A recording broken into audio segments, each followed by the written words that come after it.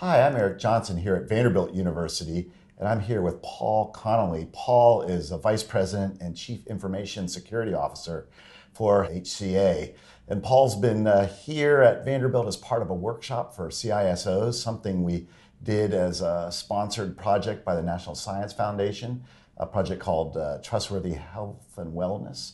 And so we had a really riveting discussion with a number of CISOs as part of that workshop, and Paul's agreed to talk a little bit about that today. So welcome, Paul. Thank you, my pleasure. Well, HCA, creates enormous amounts of data. I think I even heard you once say that data is kind of the natural byproduct of giving care, and so there's just a tremendous amount of data coming out of the system as it produces good health care for people. And yet that data itself offers opportunities. Analytics and advanced analytics can be used to help improve healthcare. How's HCA thinking about that? Well, you're right. Not only do we generate a lot of data, but I think we, in recent years, have discovered through new analytical tools and data science, basically, the amazing value that it has. And we're doing some really amazing things. It's so exciting. I hesitate to talk too much. As I said, I'm not really the spokesman for that part of our company, but things that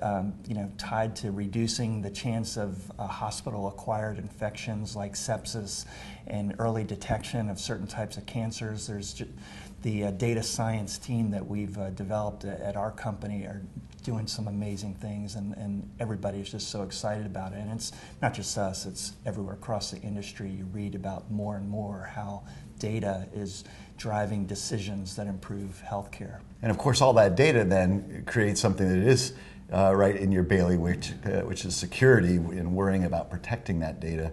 What are some of the security concerns that you have? It's an interesting challenge. I see these great things that we can do to take care of people, and I know how important it is that we've got to protect it, because if we don't, it could ruin all these great ideas. If people don't believe in it, they don't have faith in the trust in the systems that the data is accurate and it's going to be protected.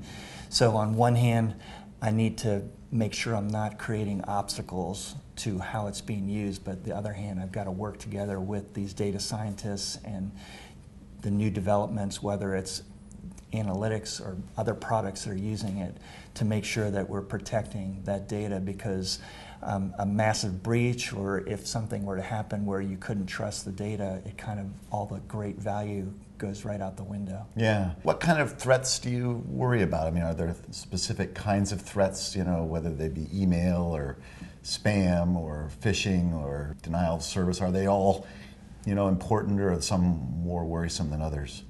It is kind of all of the above, but certainly there's others, certain ones that we have to focus on the most. And when we had the forum here at Vanderbilt, I think I talked about how we're kind of in a perfect storm in healthcare, where we've got tremendous amounts of data. It's being exposed everywhere, whether it's mobility or through the cloud, or people remotely accessing it, or just so lots of data. It's going lots of places, and the threats have never been higher. And the bad guys see the value of the data. They feel that there's money to be made, or maybe political statements to be made. So as a result, they're going after us. And it's so, put it all together, it's just the stakes have never been higher. And it is a lot of different things. You mentioned phishing.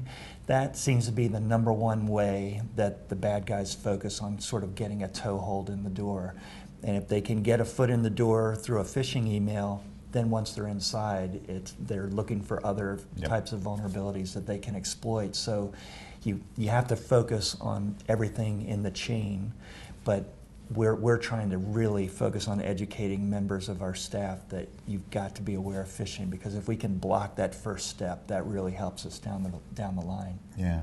Well, one of the things that you raised to the group were threats to the patient care delivery system itself.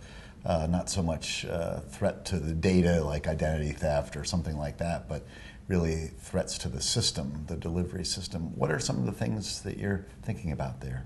Well, I have to say, I try not to sound like the prophet of doom, but it is a worry. And we work with the Department of Homeland Security, we work with the FBI, the Secret Service, and security companies to try to get intelligence from them so that we're looking ahead. And pretty consistent message that we get is that 10 years ago we were worried about people writing viruses and worms, and then it became people trying to steal personal data for identity theft, and 2016 kind of became the year of ransomware, and the concern is that the next step is going to be attacks that try to shut down operations. So we're trying to take the right steps to harden our infrastructure, make our staff more savvy users, do all these pieces that help us sort of raise the bar so that if that threat becomes the reality, we're in a better position to defend against it.